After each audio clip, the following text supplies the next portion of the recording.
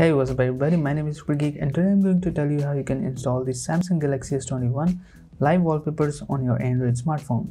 So a lot has been leaked about the Samsung Galaxy S21.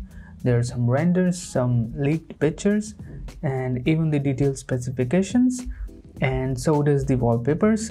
These are the live wallpapers which Samsung usually use on the lock screens. So when you are on the lock screen, the wallpaper animates, and when you go into the home screen, it's just a still wallpaper. So what I did with these video clips is I put it on loop, so it looks a little bit better than before. So now how to use this as a live wallpaper as I'm using on my smartphone. So first, all you have to do is download the zip package from the description, and what you'll get in the zip package is two folders. One is for the live wallpapers, second is for the still wallpapers.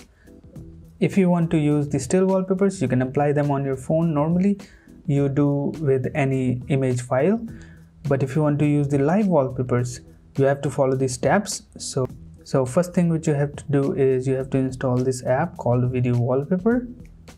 Let me show you the Google Play Store page for this. So this is the app which you have to install on your smartphone, and once you install it, just open the app, go to the local videos,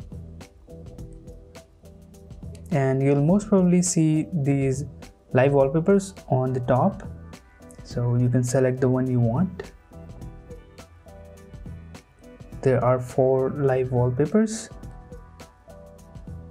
and once you're selected which you like the most, just keep the settings as they are and tap on Set as Launcher Wallpaper, and you're done. So as you can see, this wallpaper animates in a loop. It won't stop once it animates, so it looks really cool.